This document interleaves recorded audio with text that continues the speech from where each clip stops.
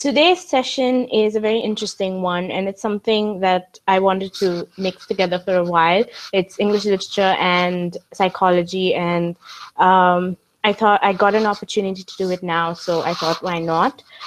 Today, we are going to kind of review literary texts and see how they can help us be more aware, create more awareness, and even how it can just inform and educate teens and adolescents and everyone, for that matter, about mental health.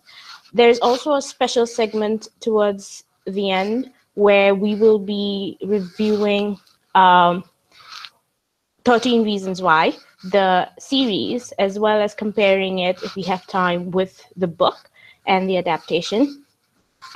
Before we begin, I would like to introduce our speakers for today. We have Delilah Pacheco. She is an English literature professor at Parvati Vaichogle College. She deals with research in areas of pop culture, gender studies, film, and world literature. She oversees a student-run book chat club, which meets online every week by participants across Goa. Welcome, Delilah. Thank you. Shall I begin? Let me introduce the other speaker. Okay. Yeah.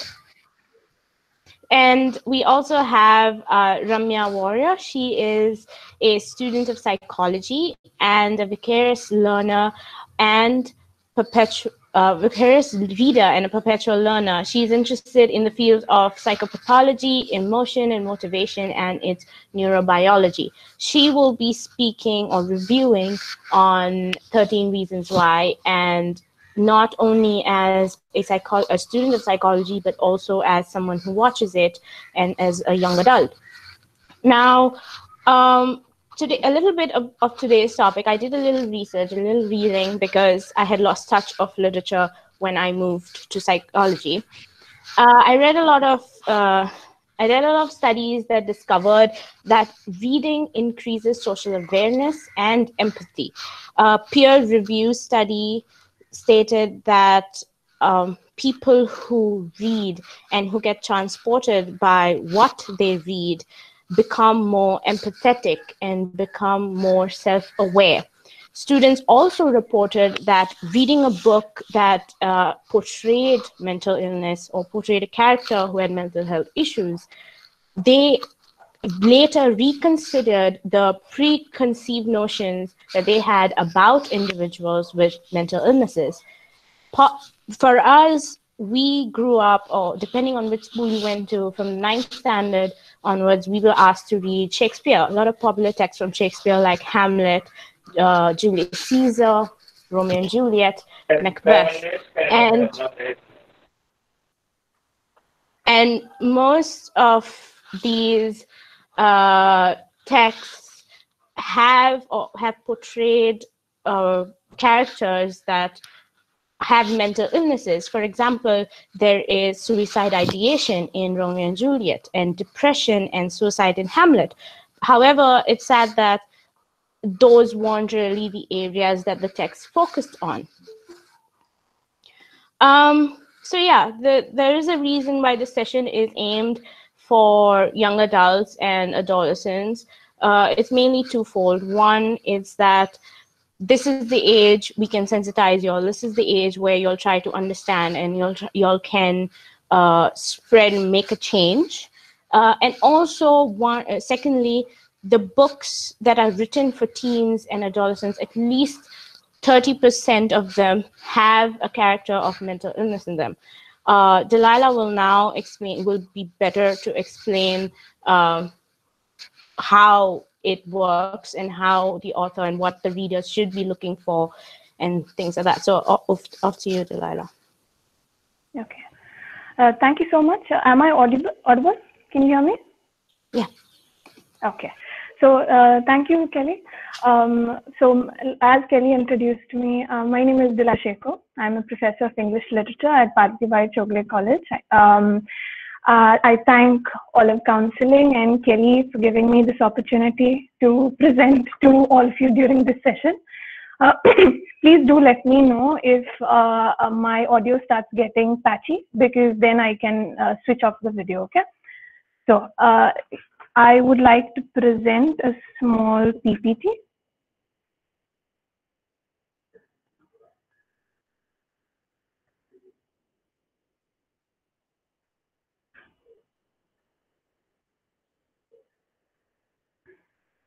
Okay, so we'll begin by talking about, I'd like to talk about my experience with understanding what mental health is, and telling you guys about my childhood. So during my childhood, I had no inkling of what it meant to be mentally healthy. For me, I was taught that as a child, I should be playing well with my peers, studying well in school, and being a good child to my parents. And besides that, there was no notion of what it meant to be depressed, what it meant to be sad. It was okay to be sad. Nobody said that to us. And the very first time that I actually saw any sort of literature or some sort of TV show that had something to do with mental health and the conditions that you have was the show Monk. So this is a show that ran in the 2002. Yeah, it was in 2002. It was on the Star channel, and it was telecasted for 6 seasons. Now, if you can see, I'll make it full screen. So the Monk posters heavily focused on this man who developed a very serious form of OCD that he got after the passing away of his wife. So this is basically post-traumatic, and he developed this. And they play on the fact that he is an obsessive-compulsive detective, okay? And he uses this sort of like sense towards understanding minute details about things in his external surroundings that makes him a great detective. So during the show, and like talking to my friends about the show, I found that a lot of us tend to use terminologies like OCD for people who maybe mutter to themselves or can't function in a quote unquote normal way, or are disruptive to their friends, an inconvenience to their colleagues. Maybe people who have hot and cold behavior, they are called bipolar, just for no reason at all. And so that kind of propelled me towards understanding what it really meant to be somebody who possesses a condition of this sort. Now, today we're going to be talking about can literature genuinely help us understand what mental health is? So this is my agenda for today. I'll be talking about stereotyping, the benefits of reading mental health books, what is literature, responsible reading, writing for mental health, the role of the author, can literature really help improve mental health, and reading recommendations, okay? So now, what I'd like to mention is why should we read? Now, a lot of people say that they'd like to know more about mental health conditions, but there's nobody really who they can talk to, and they are kind of afraid to talk to older individuals that might judge them based on the questions that they ask. So this is where literature comes in. Especially, I'll be doing about fiction today. Non-fiction would be a discussion for another time, but you're welcome to ask questions and recommendations. So the knowledge of another person's mental state can help you be a responsible peer responder. Now, what is a peer responder, you'll ask? A peer responder is somebody who is able to develop skills to guide and support emotional learning all around, okay? So they understand and empathize with a person who's genuinely going through a mental health condition, as well as they are able to counsel somebody. Now I use the word counsel in a very generalized way, to counsel or to advise other people as to how they should be reacting amongst their peers in an informal or a formal way. Just an informal way. So there is an article that you could read, which is here at the bottom of the screen, I will come back to what a peer responder is a little later. We'll just move on. So, what is literature? For this section, like I said, I'll be talking about just fiction books. And the question that this question that I pose to friends and students of mine, everybody first thinks about libraries. They think about a huge stack of books that cannot be accessed easily. They think about long, boring writings by some old guy, and something that is so convoluted and put together so difficult, like, to understand, that you feel that the literature is telling you, you shall not pass. Okay. Now, it is increasingly difficult that a lot of fiction and literature that is taught in schools are unrelatable to its audience. We tend to develop an aversion towards reading lengthy texts. So immediately when we have nothing to read, we have no knowledge entering our conscious that we can, debate and discuss about with our friends. So what do? We go towards our phones and we go to things like Twitter, text messaging, and Instagram. Okay, so in every word that you put in Twitter and every text that you send out, even the terribly tiny tales that you double tap on Instagram, contains the seed of what can turn into literature. Now, whether it's a legitimate legitimate inclusion to the canon of what is literature, time will only tell. But a lot of us prefer reading shorter stories or prefer reading shorter poems because they are easy to digest. Okay. Now, what I really want to say is this. When we read, we must read with a sense of responsibility. The words we read on social media tend to take a life of its own in our minds when we take them seriously. Now, acclaimed author Shashi Deshpande writes with conviction, okay, when she says that it is a shame that people relegate reading and literature with a capital L to something that they do only when they have the free time. She bemoans the fact that people distinguish between fiction and non-fiction simply based on the assumption that fiction is just imaginary stories that are not serious, stories that cannot help anybody if you want to get smarter. Okay, I beg to differ. So what I would say is, novels, you can understand them as simulations. Okay, it is always a question of what if, and that is very fascinating. Literature about mental health is the same thing. We cannot know exactly what someone is suffering from in a mental health condition and experience it unless it happens to us. It gives us that window into understanding this. Okay, so finding a good book, I would say, even if it's on mental health or anything else, is like finding a comfortable pair of shoes. Okay, you have other people suggesting that, hey, this pair looks nice, but at the end of the day, it is you who has to go through this mountain load of shoes and find one that fits you, one that you truly identify with. And keep in mind that authors are human too. A book on mental health that is a good one is one where you understand to empathize for the protagonist or your other main character while being led through by the author. Okay? So, books on mental health up till very, very recently were not of all the rage. Why do you think, this is a question that I would pose to a lot of you, why do you think that there was a surge in titles that talk about depression, anxiety, stress, suicide, stigma related to mental health? I think that the fact that more people are claiming ownership over what they read has increased the buzz of conversation on the topics that have kept growing louder and louder and louder. In today's impatient world, where we have no time to spend reading big books, we want immediate gratification, and this is very dangerous.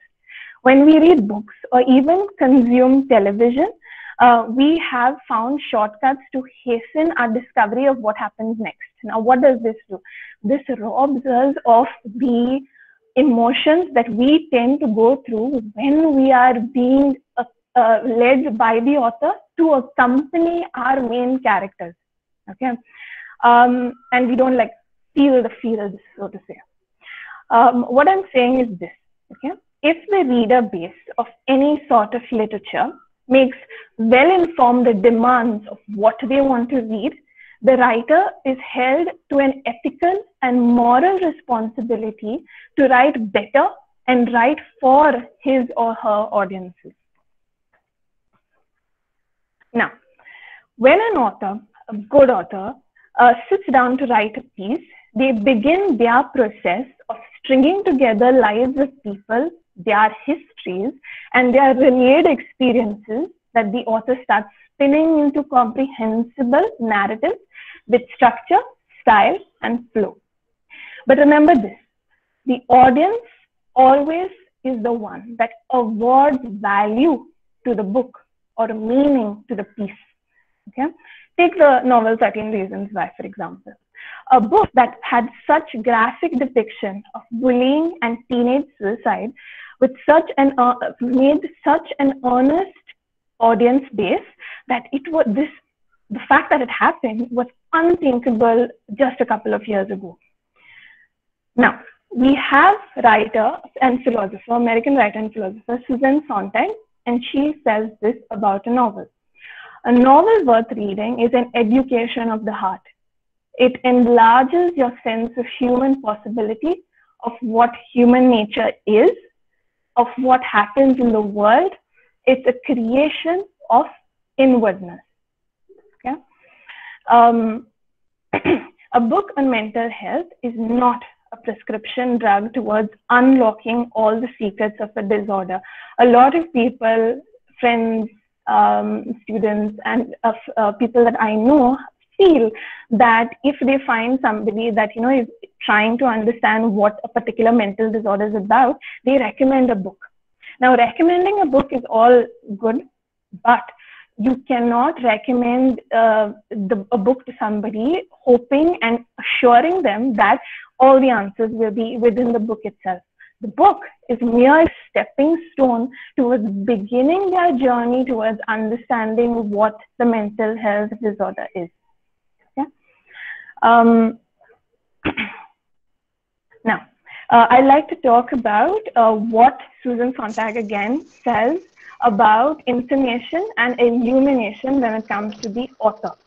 Now, the author's responsibility when it comes to mental health literature is very, very, very important. Okay, and she says this: information will never replace illumination. If being both a writer and a public voice could stand for anything, it would be that writers would consider the formulation of opinions and judgments to be a difficult responsibility. Another problem with opinions, they are agencies of self-immobilization. Now, this is what is important. What writers do should free us up, shake us up, open avenues of compassion and new interests, remind us that we might, just might, aspire to become different and better than we are. Remind us that we can change. So, now this is the main question that we're asking today, right? Can literature really help improve mental health? Yes, yes, it can. When we become prudent readers and the writers we subscribe to become pursuers of truth rather than that of hype, literature can send you places. Here are some examples.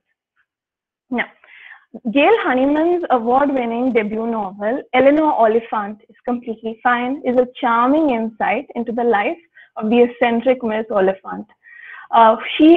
People consider her as a loner, an outcast, and because of her lack of social skills, they exclude her from everything.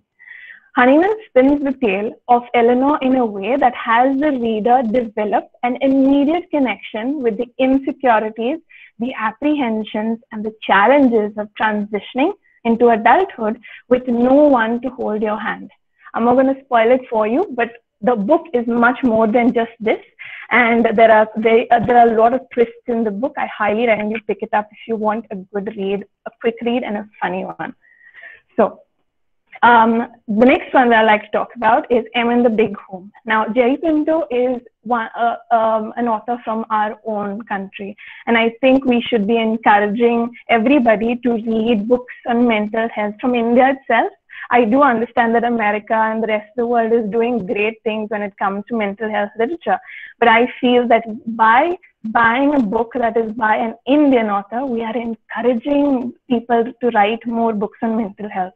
So, M in the Big Home is by author Jerry Pinto, who is a Mumbai-based writer and translator. And M, who is our protagonist, is a dashing, domestic, and dangerously witty mother. And she is and we have the narrator who lives with his family in Mahim, Mumbai. The life of this family revolves around M, and not only her caregivers, because it is an interaction between M, the family, and her bipolar disorder, which is a character on its own. This book teaches us what it means to have a support system, and it resonates with a family going through the highs and lows of somebody in the family who has bipolar disorder.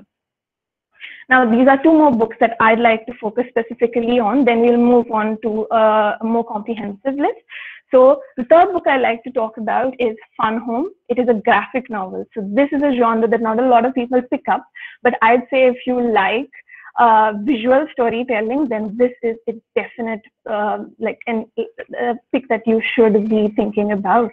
So Alison Bechdel is the illustrator and the writer of this story. And she talks about it's a memoir, and she talks about her exploration of her relationship with her father, her discovery of her OCD, and the coming to terms with her sexuality. Okay, so that's an awesome, it's a combination of different themes, and it's a great read. Then the fourth mention that I'd like to make would be the short story, The Yellow Wallpaper, by Charlotte Perkins Gilman, and it's a thriller of sorts. It is about the treatment of women during 19th century America and what it meant to take care of somebody who had mental illness. It's a great story, very quick read. Now, this is a list on books that are considered as young adult fiction. Now, young adult fiction is not just for young adults. I'd really like to encourage you to think of it that way. The books are addressing complex issues that you'd see now, but they are really important issues that you should be talking about. If you missed out talking about it in your early teenage years, it's fine. No time is too late. I'd tell you to just think of picking one of them up. Okay. So the first one that I'd like to talk about is the Burn Journals. Right.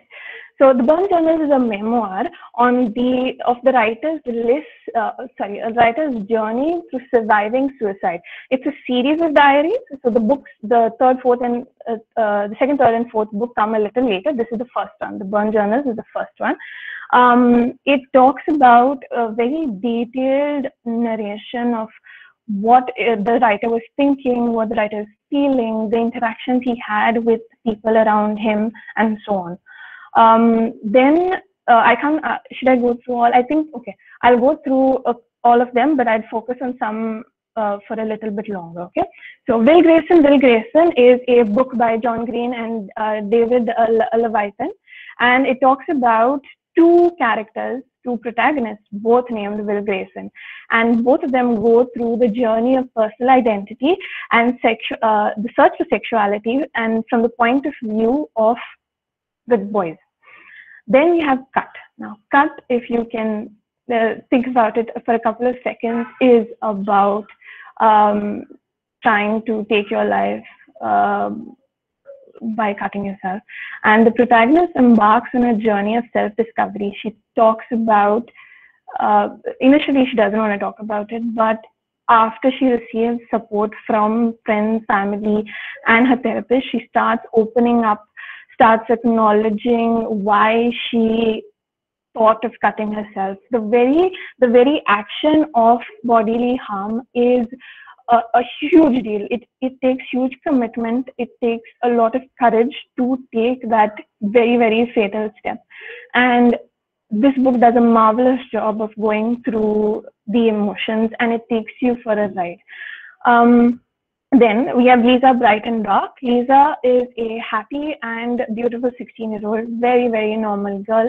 And this is when her uh, shifts of shifts of moods starts occurring. She starts having really, really high sensations, feelings of happiness, and joy. And then she has really, really dark days where she just doesn't see any way out of the pit.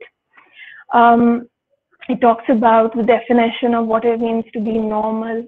Does the term apply to anybody is the question that we tend to ask after reading this book. Normalcy is overrated. There are a lot of people who say, hey, that's not normal. She or he is not acting in a normal way.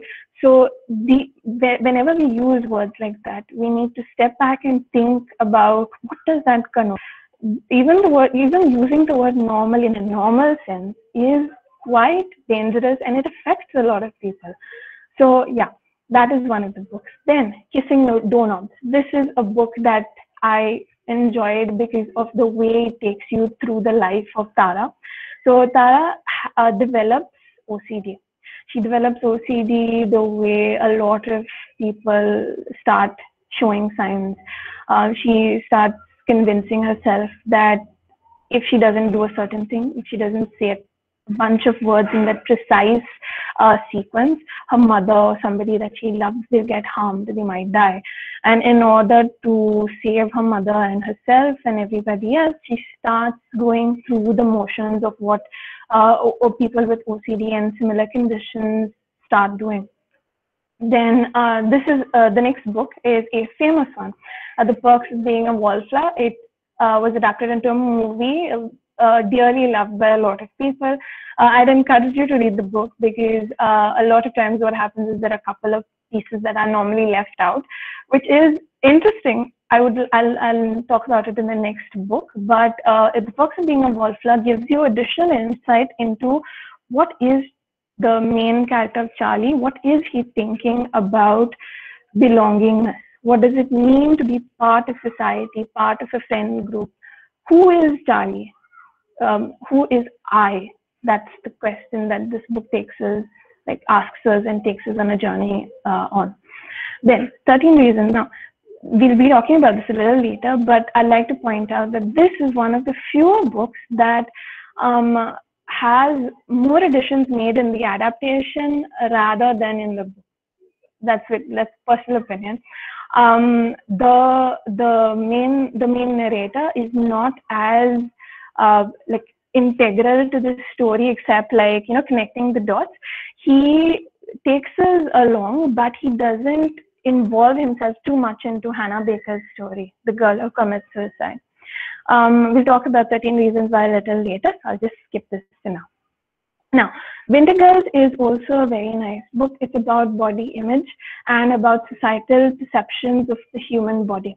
Now, we, for whatever reason, in India, we shy away from talking about our bodies and what it means to have a perfect body. Now, when I say a perfect body, this is the same argument that I make when we use the word normalcy. What is normal? What is perfect? These are just words that are placeholders that we give. It's like the lazy way out.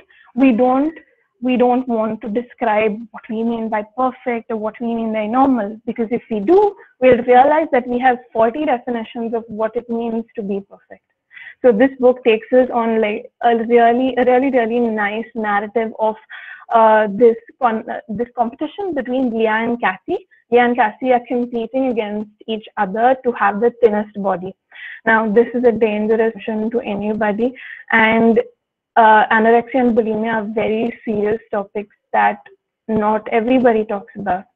And yeah, so that's a good pick if you wanna explore further the question of like what's a healthy body image. And lastly, for the novel by a novel section, I have Starved.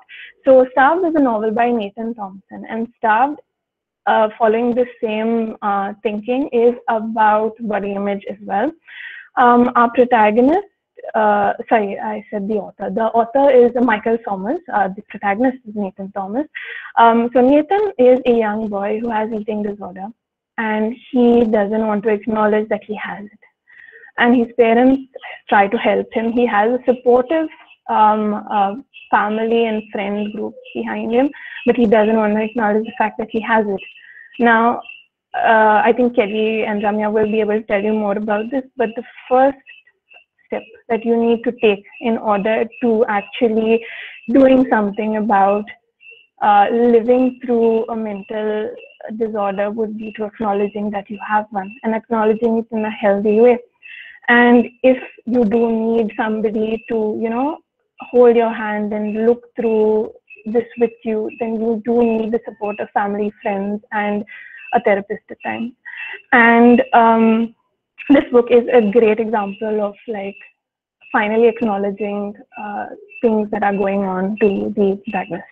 Then, this is an addition I've made. If you're into poetry, then you probably will like it. So there are 3 recommendations that I make for the poetry section, if you'd like to pick out any of them. Emily Dickinson is the first one. I know most of you will think that, hey, she's a little bit of an older poet, but I'd ask you to think about this. There are very few people like Emily Dickinson who talk about the death, talk macabre, talk about self-isolation and mortality the way Dickinson does. There is a magical quality of what she takes you through. And poetry is such a wonderful thing that once you you don't need to have a preamble, you don't need to say that, okay, today I'm going to finish this poem and I shall understand it. There is no time limit to understanding and comprehending a poem. You have to read the poem and then close the book and keep it on the side and then think about it. A truly good poem is one that remains with you, one that you will remember, not the quote exactly, but you will remember the message when you are thinking or, you know, mulling over something that has to do with that particular topic. Now, Dickinson herself was somebody that preferred self-isolation as a way of life. Now, she wrote very unconventional poetry, and a lot of people thought that, hey, she's a bit of a weirdo, but now depends on what you call her or whom you call a weirdo. This is the same thing with Dickinson. She talks about death, immortality, and spirituality above all. Then we have Sylvia Plath and Anna Sexton. Now, both Sexton and Plath I can talk about for a long time, but I've put them together because they ended up being friends and ended up producing a lot of poetry for similar reasons as well as in the company of each other. Now, Plath and Sexton they went through a lot of suicidal tendencies, and what Plath and Sexton ended up doing is they ended up honing their the very dark impulses that they were having. They ended up honing it into their creativity and put it into poem form. Now, Plath and Sexton belong to a group of poetry called confessional. Now, confessional, as you can probably interpret, is about talking face to face with your reader and not hiding anything. It is about confessing your deepest, darkest emotions. And if you feel that, you know, you need to face emotions in their raw form, then I would highly recommend you read Plath or Sexton. Sorry. Right. So then I'd like to make a couple of suggestions before I wind up. What do novels do for us? This is a question that I've always asked myself, and I have found that novels give us the ability to walk a mile in someone else's shoes in a meditative and a personal way. Reading can be highly, highly therapeutic. It calms the mind. And I think that if you have a friend or an acquaintance or somebody that you know, or even yourself, if you're suffering from any mental health condition, then and you're afraid to ask ill-informed questions, and you don't want to, straight away go out and talk to somebody, I'd say pick up a book, pick up a good book on mental health that addresses this issue, and see what they have to say. They won't answer all your questions, but they will start you on a journey, and starting is the most important thing. And this is a personal recommendation that I'll make.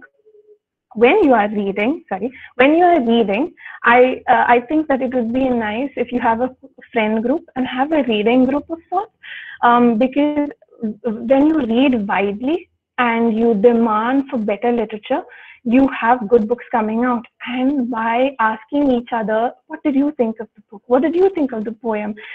You kind of sometimes get pieces that you missed out on and somebody else got it. And then the mutual satisfaction that you get of saying, hey, I saw the same thing too in the book. And then you discuss, that is what enriches lives. And I think that that is the best way to, finish the experience of reading. And it also helps you ask this ultimate question: what does it mean to be alive? I think that when we ask this question, we are trying to work on ourselves. Reading does help that. It helps us work on ourselves. And we are responsible to ourselves to be kind to ourselves. We are very, very rarely do we stop, pause, and think about, like, am I treating myself the way I should be treating? And I think that literature does help you that way. It helps you pause. And especially these days when we have a lot of time on our hands, I think that picking up a book and just sitting in a quiet corner will definitely help you out. And yeah, those are my 2 cents. These are my references. I'll send the slides to Kelly a little later if you'd like that. And you can contact me on my email address. That's my email. Thank you very much.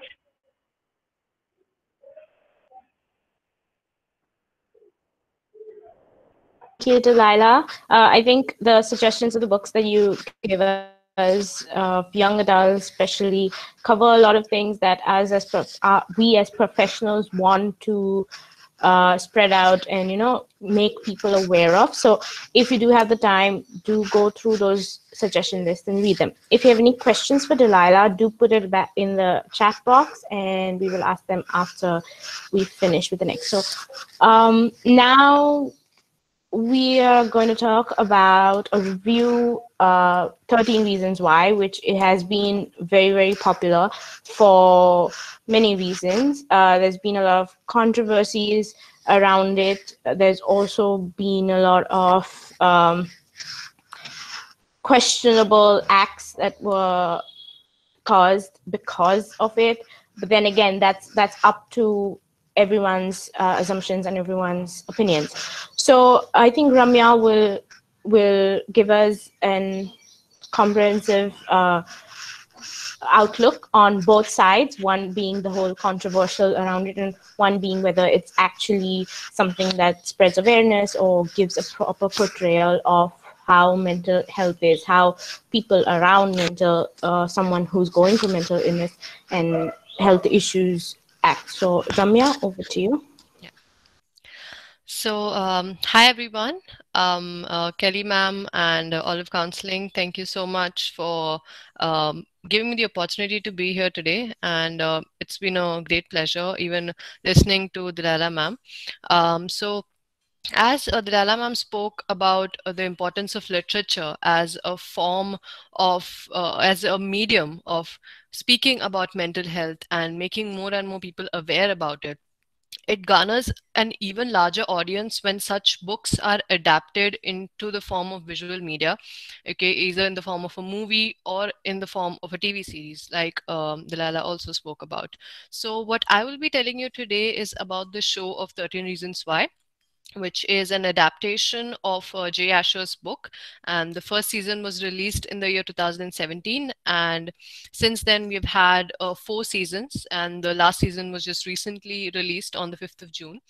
So what I would like to tell you is what the show actually depicts the kind of issues that they have broken the silence over, and they have brought out for the mainstream audience all over the world, and how we can actually apply it in our lives, and what can you do as a person for the people around you or for yourself.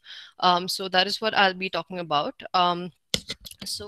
Beginning with, I would like to say that one good thing that I like about the show is that they went beyond what the book had to offer. So, the first season of the show is what is based on the book solely. And they went ahead to make three more seasons beyond the book. And in that, they brought about a range of so many issues that teens and or young adults especially go through, and like what are the consequences of it and how do they deal with it, and like the ways that they choose to deal with it, like whether they're right, they're wrong, and who is to judge that. I mean, who are we to judge that, and how do they go about it, and how can we help them.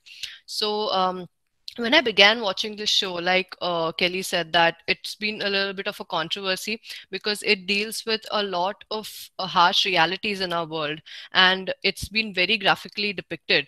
So when it's a book, like, at least some things are left to the imagination, but when it's a show, they have actually shown everything that happens, and partly that is in an effort to actually make people realize the gravity of the situation and what actually the kids go through. So that is something I would appreciate and applaud the makers of the show for being so honest and so brutal about the reality. Well, the show and the book is based in an American high school, and it shows the milieu and the kind of environment that the kids study in there and how things go for them. So we might not be able to relate to each and every issue that they show. Because we have cultural differences, but there are a lot of fundamental issues that exist everywhere, even here or anywhere else. It's just that maybe it's not as much spoken of here as much as it is there. So that show, the book, can actually be an inspiration for us as well to start talking about it and maybe even make shows like that, so that we are also more vocal about such issues. So I'll be speaking about, as Kelly said, of what both I love about the show and some small criticisms that I have about it. So let's begin with what I love about the show. So one major thing is that, so it begins with, so I know that there are a lot of people who haven't watched the show here in the meeting with us right now. So I'll try not to give out a lot of spoilers, nor make any assumptions that you will know the characters. So even if I do mention a character, I'll try and give a little background. Okay, so the first season begins with the suicide of the protagonist or the main character in the first season, that is Hannah Baker, like it is in the book. So it begins with the suicide of Hannah Baker and how that led to a series of events and what all happened. And through those series of events, what caused her death, what led her to that. And even when she was going through so much, parallelly there were other children and other storylines who were also going through so much, and how they were dealt with, and like the way they decided to deal with their issues. So first of all, when we speak of her suicide, and the first response that you get from anyone if you tell them that someone committed suicide is that, why? Like, wasn't there any other option? Like, why did they have to do that? I mean, they could have done this, they could have done that. So before we come to all those conclusions and make any judgments, or give reasons of our own, we need to look at all the possible causes that can exist towards a person taking a step like this. So in the show, the different issues that they bring up, which led to the suicide of Hannah Baker, and while doing that they show off the issues of the other children as well. Is the first one is of cyberbullying. Now, cyberbullying is something that is very, very existent, especially in today's era of social media, where people use the screens as a way to do anything and everything that they want, because they use the anonymity of the screen to actually spread hatred and actually bring a person down to bits. And cyberbullying can be so penetrating in its effect, and we sometimes even don't realize that a simple comment someone that has made on your post can have so much impact on that person.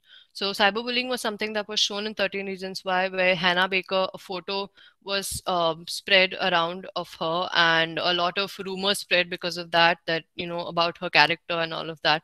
So that was something that she started dealing with. And over on top of that, there was also things like slut shaming, body shaming, and even body image issues. So she was slut shamed in school because of the photo that went around, and there was also a lot of body shaming when it came to the other kids as well. And here, during teenage, it's a stage of self exploration for all the teenagers. It's a stage of physical exploration, mental exploration, sexual exploration. So they are just trying to learn about themselves and know who they are, and how their body works, and what all can be done with it. So at this stage, when they're forming an image for themselves, when such comments are passed, it can affect the body image that they have of themselves and how they see themselves, and it can lead to a lot of issues, and they cannot cope with it. So that is what happened with Hannah Baker, and a lot of comments were made on her body, and anonymous comments were written. And another student with body issues was also Alex, who's another character in the show. So it's not just girls who deal with it; it's both boys and girls. So he had an issue because he was very scrawny, and was not as well built as the athletes of the school, who everyone ruled over. So he had an issue because of that, and even his body image was affected, because of which he even ended up using steroids and things like that, because he wanted to become like the others and thought that that might make him more admirable. So at this stage, when you're exploring your sexuality, another thing that comes up that has been shown in the show is the topic of homosexuality and bisexuality. Now, this is a point where the makers of the show have divulged from the book. The characters in the book have not been revealed to be homosexual or bisexual, but they have tried to incorporate that issue into the show, which is another nice thing, because it's mostly at this stage, at the teenage age, when they are exploring themselves, they try to explore their sexuality and come to a conclusion of who they are. So one character in the show who is shown to be homosexual is Tony. So they have shown two different sides. So Tony was a person who had already made peace with his sexuality. He knew he is homosexual, and he was very open about it, and he knew how he had to go about it. Even a character, Ryan, who was also openly homosexual. And then there are characters like Alex and Charlie, who come about in later on seasons, who discover their sexualities later on. So they were with other sexual partners, and as they grow up and as they have different experiences, that is when they explore and realize that this is what their sexual identity is. So now there they've also shown the conflict of of having this realization, because even after having realized or maybe gotten a hint of maybe I am bisexual or homosexual, the conflict that they have within themselves, that even though they were with their same-sex partners, even though they were having a good time and they realized that this is what they wanted, they still said that, okay, I'm not gay or I'm not homosexual, because that is a conflict with yourself. You yourself are not able to accept that this is the truth. But then they've also shown of how those kids went ahead and opened up to their families, and the families were shown to be very accepting of it. And so yeah, that was another issue that came. Otherwise, if the family is not very open about it, can lead to a lot of stress and mental issues thereafter. Another issue that was dealt with in the show and was very prominent throughout the seasons is that of sexual assault and rape.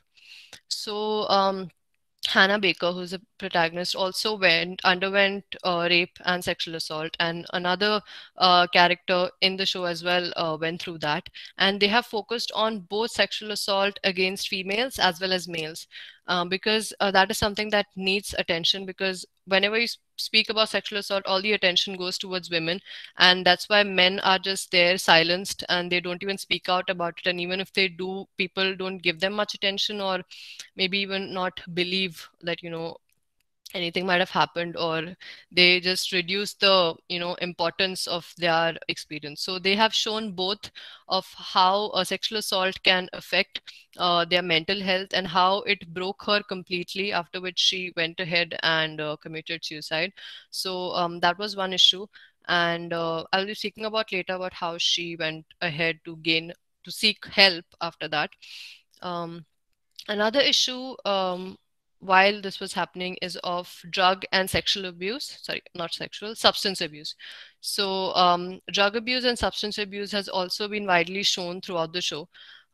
So, a particular character in the show by name Justin, he's the one who has been most prominently shown as a victim of substance abuse, because he was brought up in a home where his mother was a drug addict and had a lot of on and off boyfriends who were also either drug addicts or drug dealers. So, and he also faced sexual abuse because of that at a very young age. So, how he grew up in that environment and how he dealt with all the conflicts that he had, and then again ended up in this whirl of substance abuse. And it has also been shown of the actual effects that it can have on you. And he was such a nice athlete who was doing so well in school, but then after he ran away and got into drugs, how it deteriorated his health, it deteriorated his studies, sports, everything. And then how difficult it was for him to come out of it. He went into rehab and he worked for a lot of months there, and then he came back, and after some time he again relapsed back to it. And how difficult it is to actually deal with such things. And then later on, it was also found that he had contracted an STD. So they show how one thing can lead to another, and how it's you find yourself in a swirl of problems. Like you're trying to deal with one problem, you go for another solution, and that solution gives rise to another problem. So he was trying to deal with the stress in his life and turned towards drugs for it, and that gave rise to another problem. So that is something that teenagers all over the world are going through right now, and which needs to be dealt with. Um, so, like I said, like Justin's childhood, they have shown about childhood abuse. They've also shown the issue of parental neglect, which was also seen in the character of Bryce Walker in the show. So, how he faced parental neglect, and other children who had faced childhood abuse, and how it affected them when they grew up. And another issue is of violence and rage, which is a byproduct of a lot many issues, and how they had to deal with it, and how they needed therapy. And how one character named Tony, he had anger issues and he had to undergo therapy for that. So that is another issue that teenagers face. um, so throughout this show, throughout the 4 seasons in this story, there were different even clinical conditions shown of psychopathology.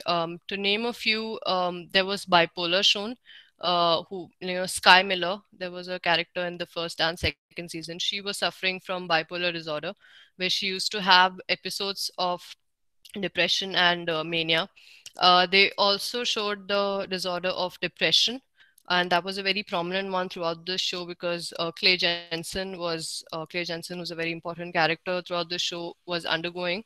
And they've even shown anxiety, panic attacks, and these issues have been more prominently shown in the final season, where a lot has happened and it has taken a toll on them, where now it is not just the death of Hannah Baker that has happened, but a lot of crimes have taken place after that. And they have done things against their conscience, and how they are dealing with it now, they have the guilt that they have to deal with. And like Clay Jensen was even having a lot of hallucinations.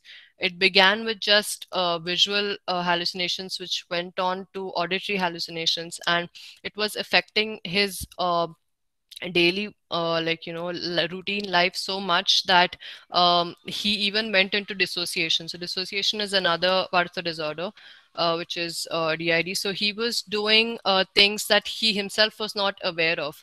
So he was going around and doing things, pretty dangerous things, and then later on he had no memory of having done that. And that is when you realize how serious his condition has gotten. So that was another thing that was shown in the last season. um, they have also shown the effect of trauma in something called PTSD, which is the post-traumatic stress disorder, of all the kids who had undergone so much trauma and how they dealt with it, and what effect it had on them later on. For a long time, it didn't just go away. So these were the issues that were shown in the show, and some of them which they said led to the suicide of Hannah Baker. And they've also shown other people who were also suicidal but didn't actually commit suicide, but they also had similar reasons to, even have those suicidal thoughts. So now coming to our present times, and like, with people around us, we often times say that when someone has committed suicide, we are no one to judge them, because we often say that that's such a silly reason, like why did they have to commit suicide just because that happened. Now when we say that, or when we make any judgments like that, what we need to remember is that for such people, or children or teenagers to be specific, they some oftentimes have an inability to express what they are feeling. So we might say that, whatever you're feeling, just just speak about it, just tell me. But it's not that easy. Like, when they say that, I cannot find the words to express what I'm going through, they're being honest. Okay, because they themselves cannot understand what exactly is it that they're going through. All they feel is that they are a mess. So at that time, they do not find the right words to explain it. And there's also been research done for this, and it has actually been found that teenagers do find this problem of actually expressing what they're feeling. So oftentimes because of that, they hold back. And another thing is that the teenager brain and the adult brain are different. Okay, most of the people don't know about this, but the frontal lobe in the teenage brain is not fully developed, okay, as it is in adults, and it is not developed mostly until the age of 25. So adults mostly think with their prefrontal cortex, which is the rational thinking part of the mind.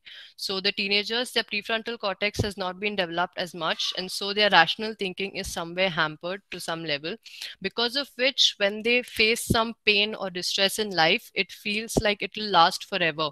Because of that, because they don't use their prefrontal cortex for rational thinking, it feels like this pain, this emotion is going to last forever, and that I'm never going to come out of this. So that is why at this stage, suicidal thoughts are even more as compared to other stages, and which is why they go with such fatal measures. So we need to keep this in mind while dealing with children like this, and we just cannot make comments about them. And when we are dealing with anyone who has a mental issue, or like is going through any sort of mental struggle, we need to make sure we don't assume anything about them. And even when we are speaking to them, we do not know what the severity of the issue is when it has begun, or what they are going through at the moment. And sometimes the issue can be neurological. And so at that time, if a person says that, if the person is showing symptoms of depression, or being sad for prolonged periods, they can't just cheer up, like just talking to someone, or like just listening to some music or doing some other thing. They can't just cheer up, like if you just tell them to. Like, for example, if someone has a fever, now I'm not saying they are similar in any way, but just to draw an analogy, if someone, you check their temperature and you realize that they have a fever, you won't say that, okay, you've been through this before, just reduce your temperature, come on. Okay, you can't do that, right? You have to give them the medication that they need and the rest that they need, so that they can come out of the fever.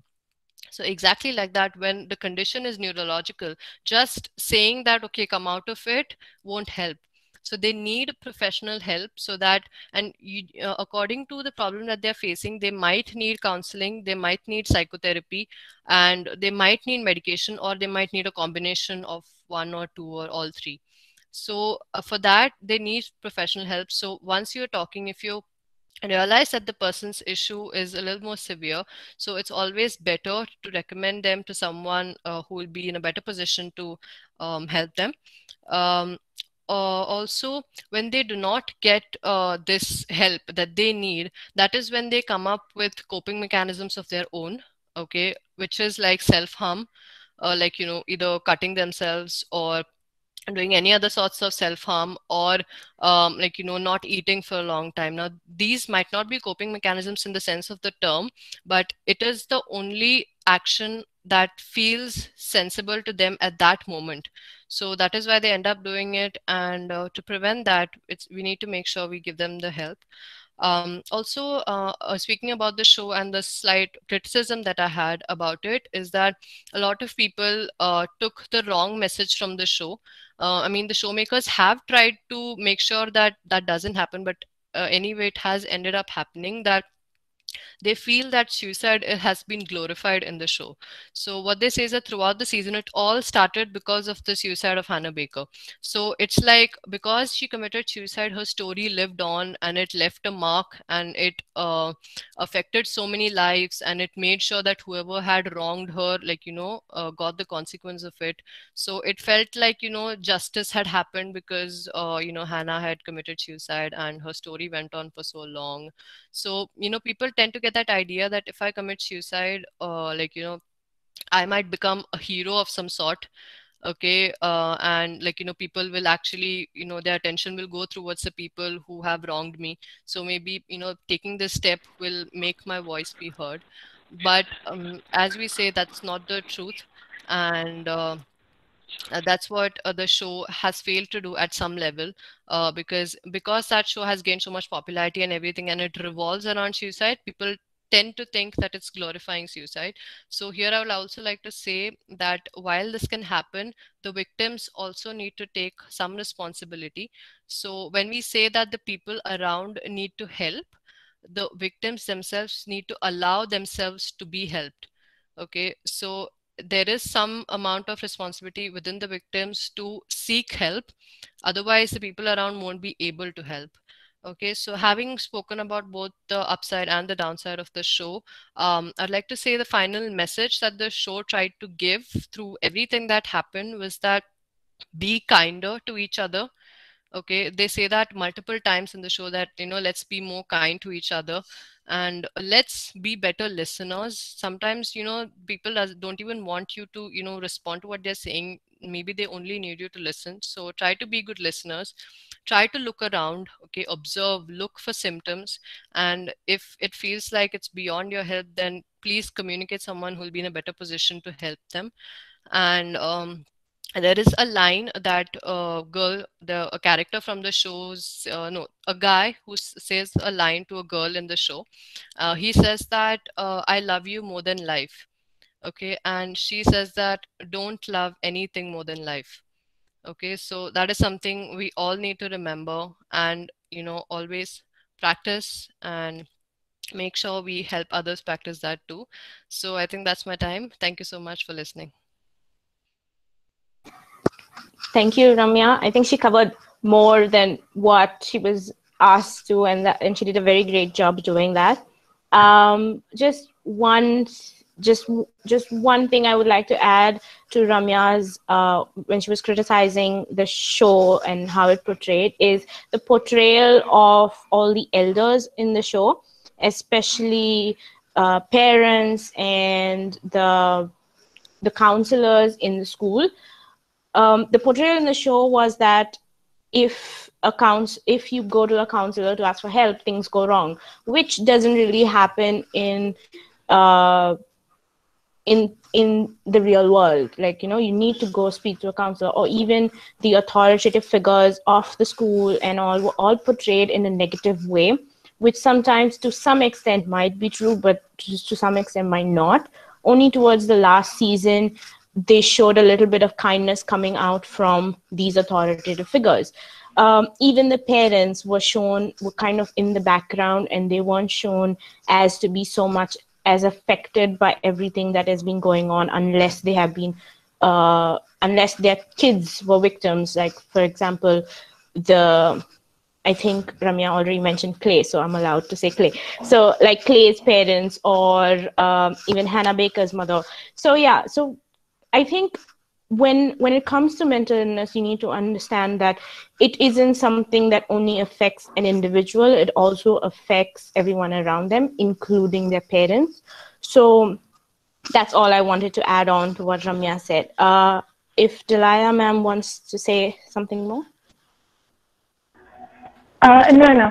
I think Ramya covered everything pretty much, and I think we can open up to questions now, if possible.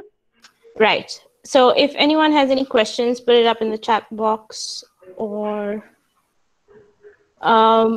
if not, I'll just start off by asking one. This is for Delilah. They say books usually transport you, like when you read books, and especially when they're very visual, very imagery, they transport you to the place that the book is talking about. When books portray mental illness and these kind of issues, it can get very dark. Like, because you're talking about something so heavy, it can get very dark. What suggestion would you give somebody who's probably already gone through something like this, and reading a book that portrays mental illness can be a trigger to them? What suggestion would you give someone like that while they read the book?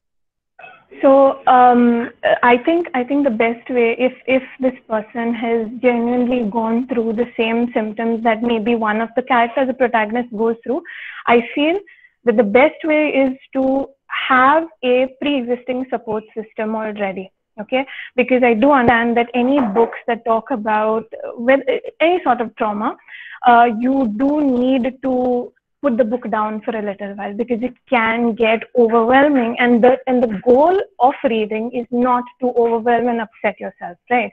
Because we don't want the reader to go move away from the book and not finish it, because the point is the journey, right? The journey needs to be completed. So my advice would be, if there exists a person around you, or if you have a friend, maybe tell the friend, hey, I am going to be reading this, or even enlist the friend to also read it with you. And then I feel that way you are encouraging each other, like, have you finished the book? What did you think about the book?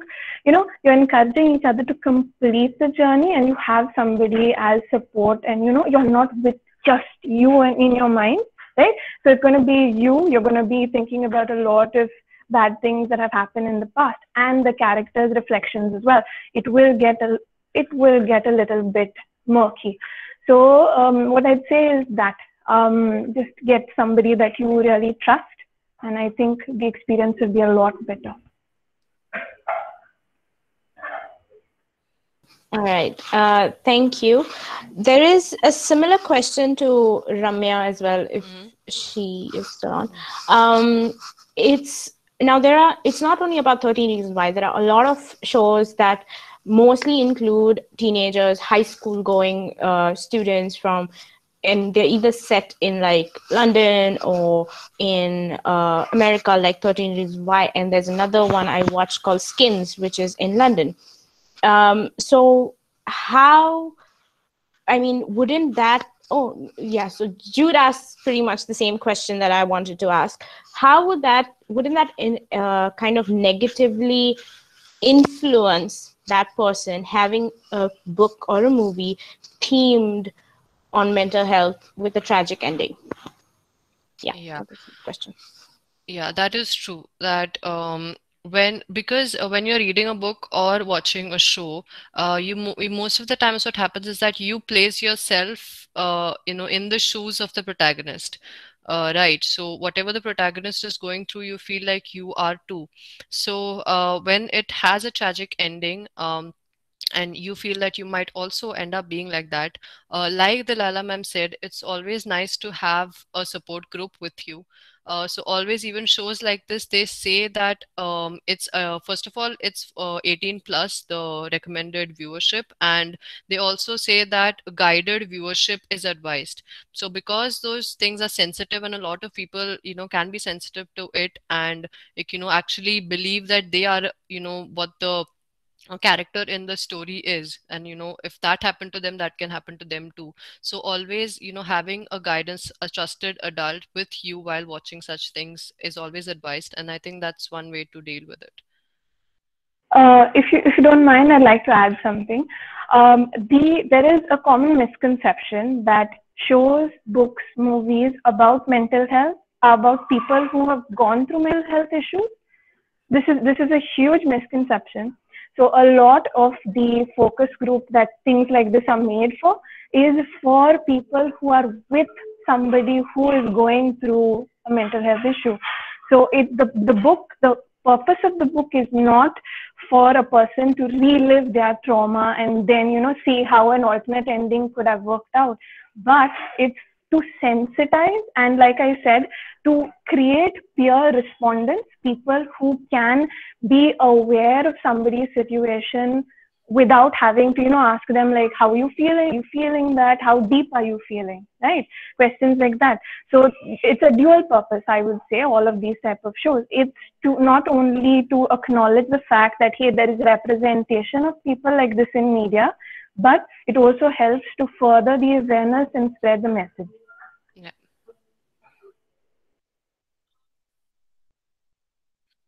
To not really literary sense, but more towards the mental health and mental illness sense. Vanessa asks, when it comes to suicide, how do you cope with the fact that someone has actually committed suicide? Like, how can you accept the fact that they're going to do it, or it was hard for you to believe that they've done it, and how do you cope up with all of this, which then in turn causes you to feel that you're not worth living? This is more of a question for maybe a psychologist. So from the perspective of a psychology student, what do you say? And then maybe I could answer that. Yeah, just to clarify what the question means, does she mean that because someone has committed suicide and dealing with that, you also feel suicidal? Yeah, I think she means kind of like a suicide contagion, but not really. Just she feels like life is not worth living and things like that. Okay. So see, especially when it is a close one who has committed suicide, someone whom you meet every day or someone you have known for a long time, like, of course it is hard, like, not just suicide, death by any means is like, hard to deal with. And like, it is hard to actually accept the fact that that has happened. A lot that happens during that time is if you were actually close to that person, or you can have something called survivor's guilt. Mm-hmm. You can feel guilty for what happened to that person, and you can feel that maybe I should have, spoken to them or reached out to them, or maybe somehow it's my fault that this happened to them. So it's always nice to take precautions, as is always said. So if something tragic like that does happen, and after it has happened, nothing can be done about it.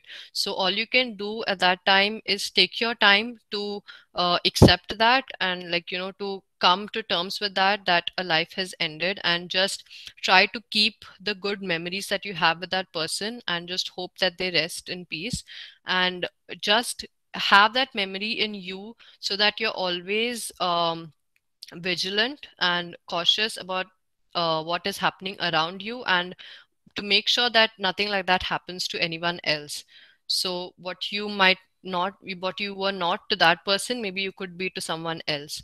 So I think that process, and like, just being with such people and just talking out to them about how you feel about the death of that person, that can actually help you accept it. The more you talk about it, the more it sinks deep down, and you realize it, and you can make peace with it. Yeah. Also, to add on a little bit, Ramya already spoke about the guilt of a survivor, but know that it isn't your fault for whatever happens with anyone around you. It was a decision they made, either on impulse or however it went through, and it's not your fault for not noticing or for not being there for that person. But yeah, you need to speak to your family, which is very important, because they are the ones who are there around you for most of the time. Speak to your friends who you are close to, even if they know or they do not know that person. And it's important that you do not keep, how do I put it? You do not keep memories in the sense you do not keep visual memories or physical memories of that person that constantly remind you again and again of what has happened. I hope that answered your question. The next one is by Pooja. She asks, how do you help someone who is reluctant to go to therapy because of the cost and the family issues? Do you want to answer this, Ramya, or should I take it? Um, Ramya, you're on mute. Can you hear me? Yeah. Yeah, so maybe you should take that up because I'm not really aware of any free counseling or anyone with financial issues, because if they do need professional help, then what else can they do? All right. So, yes, the whole cost factor of therapy, it has been an issue, especially for young adults and teenagers who do not want to tell their parents that they want to go into therapy.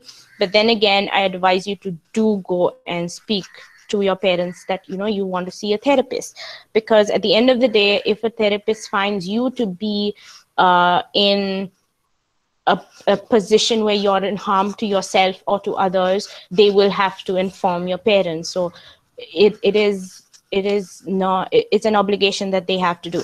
There are a lot of therapies right now during the pandemic that are free of cost for a particular age group. And that is only because keeping in mind that of this pandemic. And secondly, there are a lot of clinics as well who offer some kind of incentive, like, for example, they put you on like maybe a balance, or they check your family history and things like that, your income and everything, and they are considerate. And if someone is reluctant to go into therapy and you feel that they need it, you cannot really force them. You cannot pick them up and put them into therapy. All you can do is talk to them, tell them, see, these are things that you're going through. You've spoken to me about it. However, I can't really help you because I'm your friend. I can only support you. But I really think that you should speak to a professional. Maybe go once, see what they say, and things like that. Be a little supportive, but always guide them into going to speak with a professional. I can't really speak much about family issues because that is probably something anyone would divulge in a closed, safe environment where not a lot of people would want to talk about. I hope that answers your question, Pooja. There's a question from Ryle, which says, when it comes to 13 Reasons Why, one of the biggest controversy was the use of shock value over proper portrayal of traumatic incidents. Why is it so important to portray these incidents respectively, and how can a show address these incidents respectively?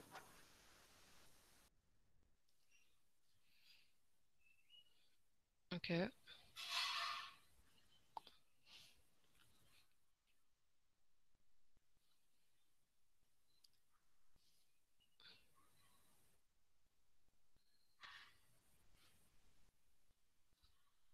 Yeah, so I didn't actually get the question.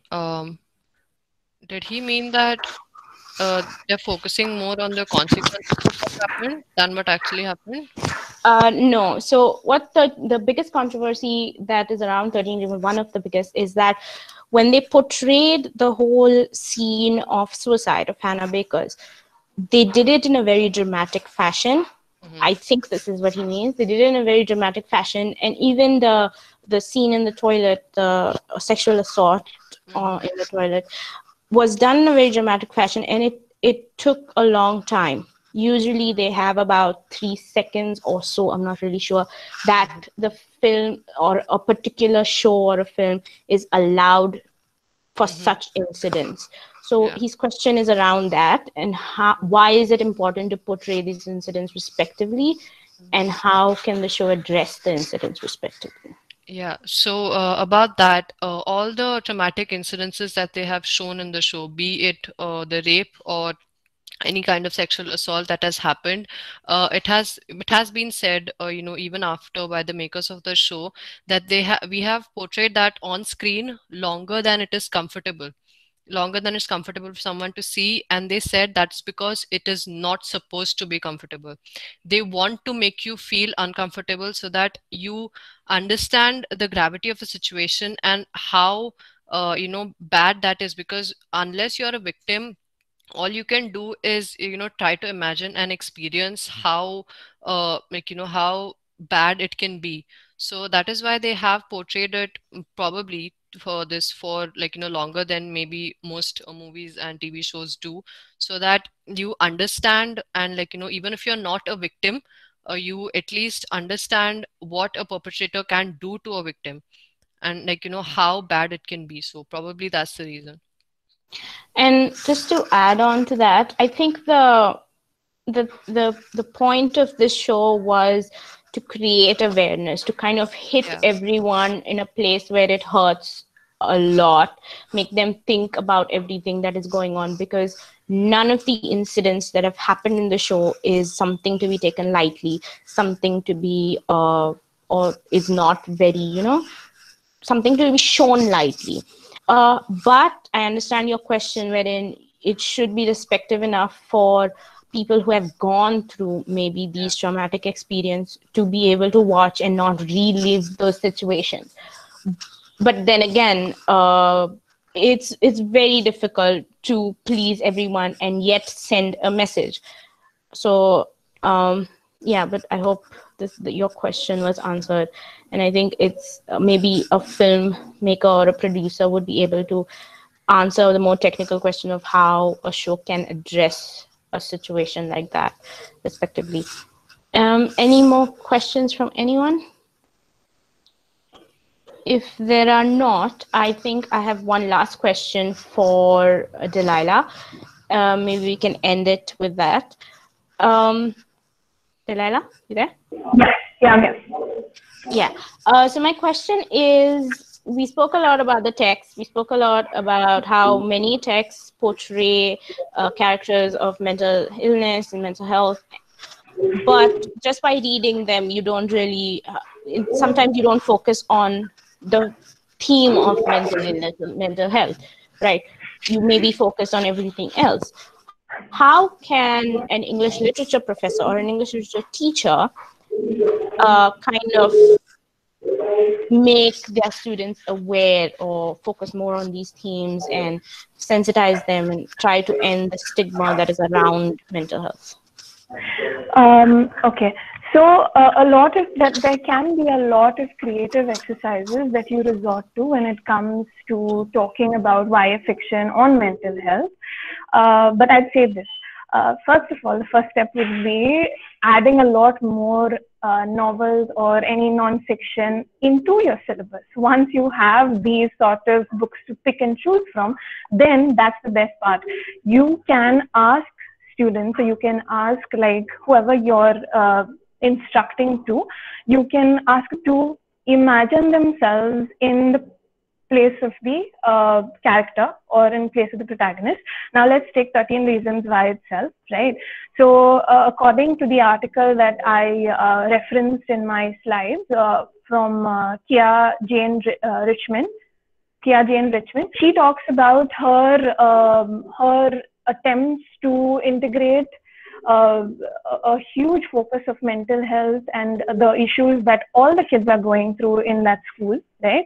And what she did was she assigned each personality of each character, sorry, not personality, each character to a particular student, and she asked them to maintain secret Facebook accounts. Okay, so these are accounts that are not shared to the public, but can be shared to the class, right?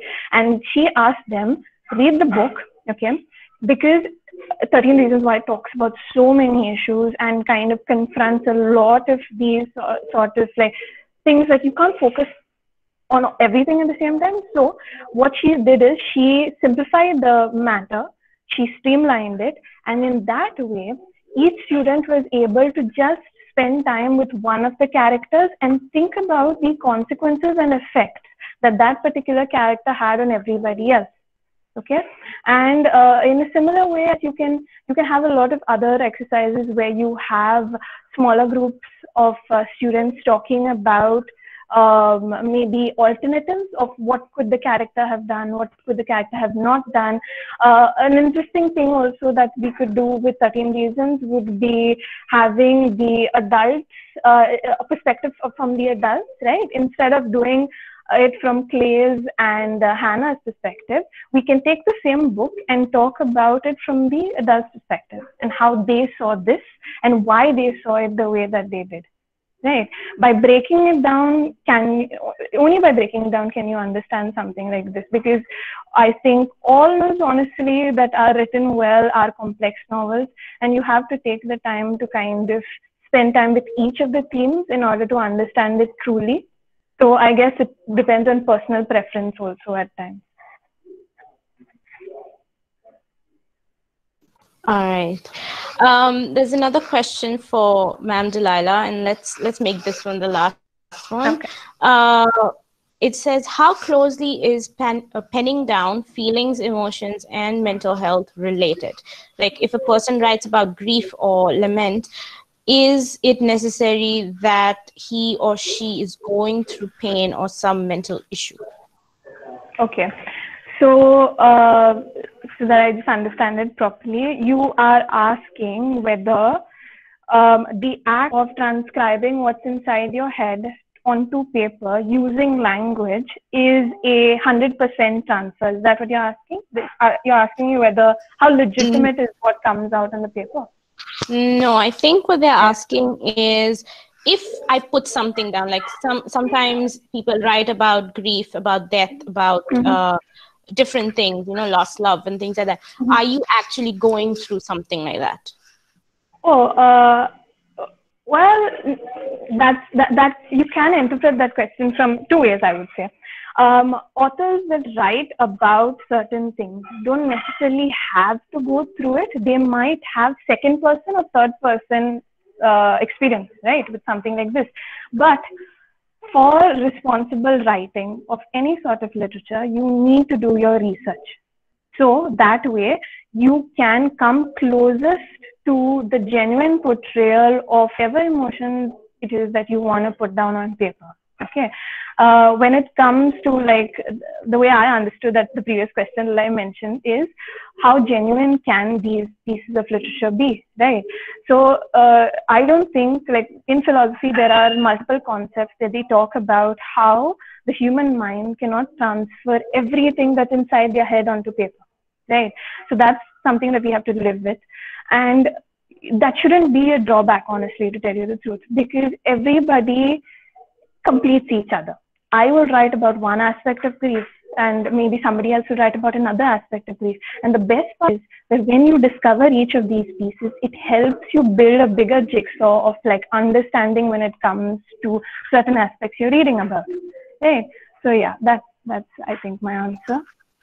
And just to add on to what Delilah said from a perspective of a psychologist, it's actually the other way around, maybe I would say.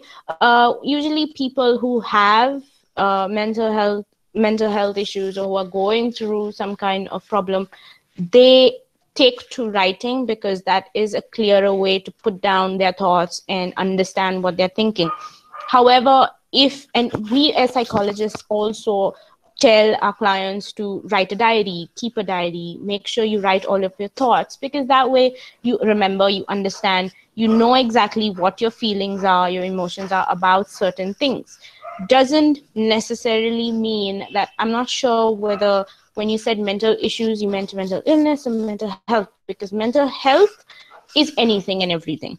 Mental health is just taking care of your mental health and your mental stability and you being in good sound mind, not being stressed, not being angry, things like that. So mental health is that. Mental illnesses, on the other hand, is a very difficult, which needs more time, needs more effort to get through to a person with mental illnesses. So when you said mental issues, I'm just going to think of mental health issues.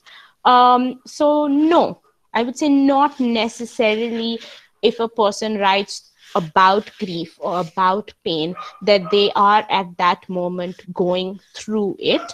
However, it is a possibility that at some point of their life they have gone through it, because everyone goes through these kind of small problems once upon a time in their life. And when they want to write something down, they just take themselves back, or at least that's what I do. I just take myself back to that place when I was feeling what I was feeling and putting it down. So yeah, just like ma'am Delilah said, just putting it down, or thinking about how you want to write and what you want to transcribe. You can't really put everything down on a paper, but you can be responsible enough to do certain things. I hope that answered your question. All right, so that's the end of today's session, and thank you everyone for coming and participating and asking a lot of questions and being interactive. Thank you, Delilah, and thank you, Ramya, for being here, taking the time out from your busy schedule and being a part of this talk. It's much appreciated. Also, Ramya, I hope you have a very fruitful years ahead. You're just in your second year, so I hope you have a very good. Thank you so much. Thank you for the opportunity. Thank you. Thank you, everyone. It was a good number, and everybody was really thoughtful about the questions that they put forward. I hope they answered your question. I am available if you'd like any recommendations or any clarifications regarding whatever I presented. My email is ddp008@chogles.ac.in. Just before we sign off, I just have two things to say. One is that we toss around the words of depression, OCD, bipolar very casually around when they're not actually casual. And mental illnesses, I mean, they are mental illnesses that cause or that are very devastating and take a toll on you and your family. So if we think that we've moved beyond stereotyping individuals who are going through mental health issues and mental illnesses, then we have a very, very long way to go. And when it comes to, especially when it comes to educating people. So I hope that, you take something from this, and these terms that we use more frequently now, that, mental health matters and we need to think about our mental health and all of that. We actually stop using, we think about when we're using them, so that we don't stigmatize people, and the stigma that is around it kind of goes away. So on that note, also answering questions, we do have sessions and give sessions at Olive Counseling, where you can check out our website, olivecounseling.com. We post videos on YouTube. The session will also be on YouTube, so go check that out. Also, go check out, for anyone who's still in high school and hasn't gone to college and you're thinking of pursuing literature, go check out English Tiger's YouTube channel. They've put up a lot of events that they do and a lot of vlogs on what they do, and the teachers speak and everything. So go check that out and subscribe to them as well. So thank you for being here. It was great having you all. Have a good day, all of you. Thank you.